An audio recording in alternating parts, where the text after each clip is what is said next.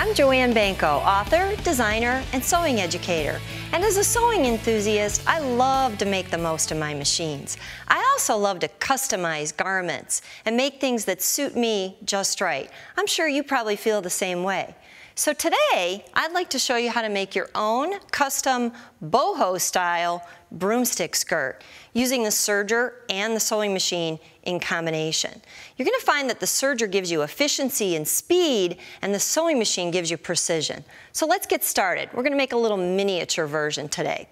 I'm going to go over by the serger here, and I'm going to show you some very important settings that we need to tweak. When we want to do gathering for these multiple tiers on this skirt, we're going to set up the serger to do it very, very quickly for us. And we're going to do that by changing a few dials on the serger. When I set up a serger to do gathering, I'm going to look for three important things. And that is, number one, I'm going to set the stitch length to the longest length I can get. Then I'm going to set the differential feed dial to the highest number I can get. And last but not least, I'm going to change my needle tension dial. I've got just one needle set in this machine right now, set for a 3-thread stitch, and I'm going to set that for a very high tight tension. What that's going to do for me is give me the most gathers possible, all in that little bit of space where I want that to gather up the fabric. So I can adjust any one of those and make those a little bit less, but you're going to see in just a minute how that helps me to give the maximum setting. So let me swing my chair over to the serger and get in position here. And I've got the first tier from my layers. We're going to have 3 tiers. I'm going to have all the instructions for you for customizing this available on the website so you can make your own custom skirt. So let's start by gathering this strip. And the first thing I want to do is I want to make a really long tail. And I'm doing this because I need to be able to lessen that gather if need be, and you'll see in just a minute how that's going to do that for me. Now remember I said I want maximum gathers. Let me tell you why. If I have maximum, I can always ease off a few. If I have minimum, or not quite what I need, it's a little harder for me to get that gathered back up. So let's go for maximum at first. And I can get maximum in another way by just gently holding my finger behind the serger and letting those stitches kind of build up on one another. At the end, I'm going to roll that out again to a good long tail.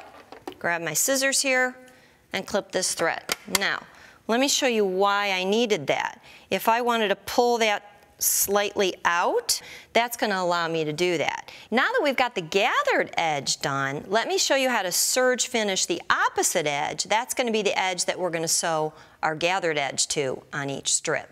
So we're going to go back to the machine. We're going to change back to a standard stitch length, which is highlighted right here. We're going to change to a 1 on the differential feed. And let me take just a second to tell you a little bit about differential feed. Differential feed on a serger controls the speed of the feed dogs. And when we increase the number, we increase the speed. When we increase the speed, it pushes the fabric in and basically just pushes those nice little neat gathers together. When we want to serge finish a standard edge, we want it just set at a 1, which basically makes those feed dogs just run perfectly smooth and perfectly even. So I'm going to twirl back over to the machine here, and I'm just going to change my needle tension back to standard and serge finish right along this edge. We're clean finishing this edge so that we'll have no ravels on any of the fabric areas when we're done. The edge that has the serger stitching for the gathers is all finished, and now our opposite edge is all gathered too. Nice and neat and even.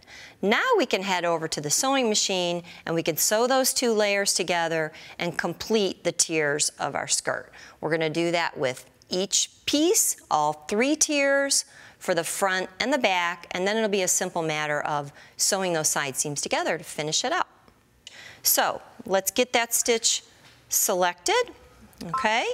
And now that we've got that stitch selected, I wanted you to take a look and see that I've already gathered all 3 of those tiers. So the very bottom is going to be our hem. We don't need to finish that at all because we're going to actually turn that up as a regular hem.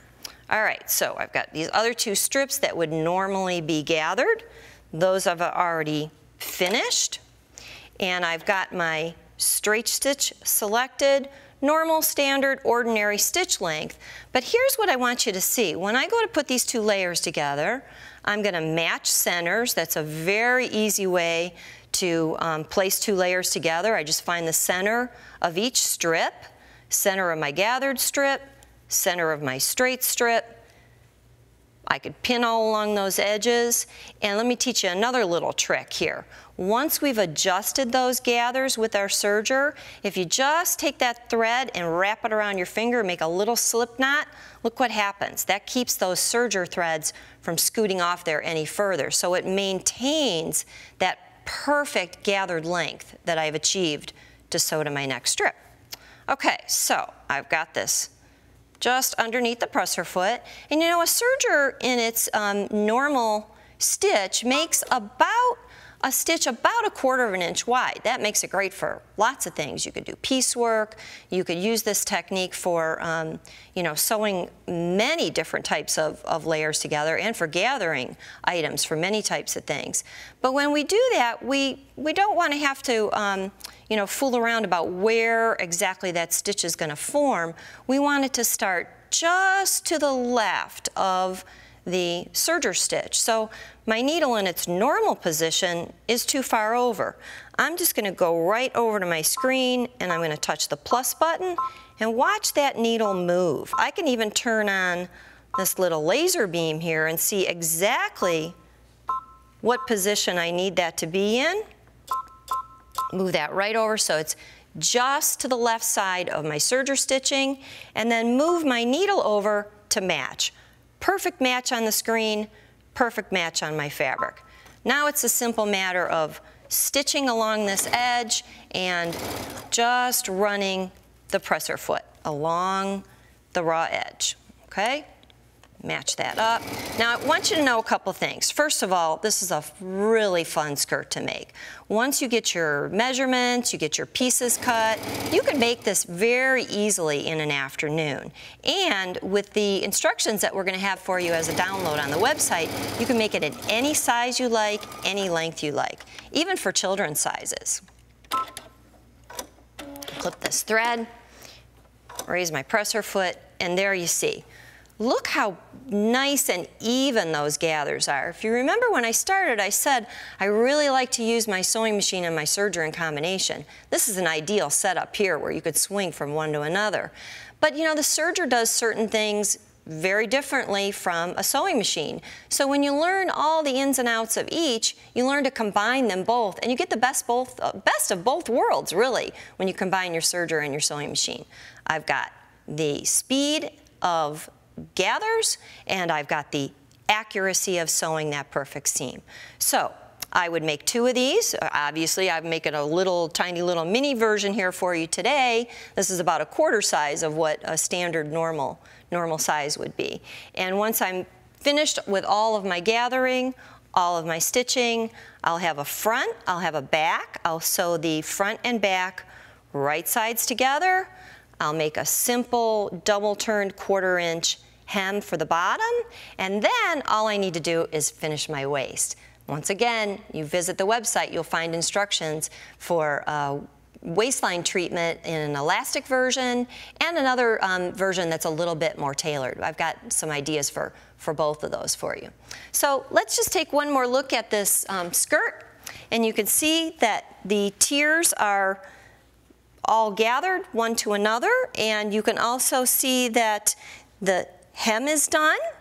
And what you really need to think about when you're going to make a skirt like this is 2 things. First of all, where did all the wrinkles come from? Well, this is actually called a broomstick skirt.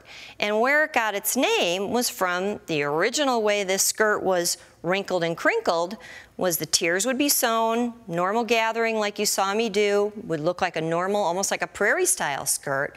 But when you're finished, while the skirt's still wet after laundering, you lay it flat on a table, you scrunch it all up, and you would tie it to a broomstick in the olden days. Today we've got much easier methods. Once again, you'll find that in the website instructions, but I like to use just a leg of hosiery and then use another leg to tie around and wrap it. I'll just give you one little tip. It does take a little while to dry, so think about that. If you're going to make it in an afternoon, that's no problem, but you're not going to wear it that same night if you're going to wrinkle it, because it's going to take just a little bit of time to dry. But one of the wonderful things about this is that you can change the tiers, you could change the length, you can make more tiers, you can make less tiers, you can make this skirt longer, shorter. It's all up to you. Customize it whatever way you want. And once you learn to use your sewing machine and serger in combination, it'll be quick work to make your own beautiful customized broomstick skirt.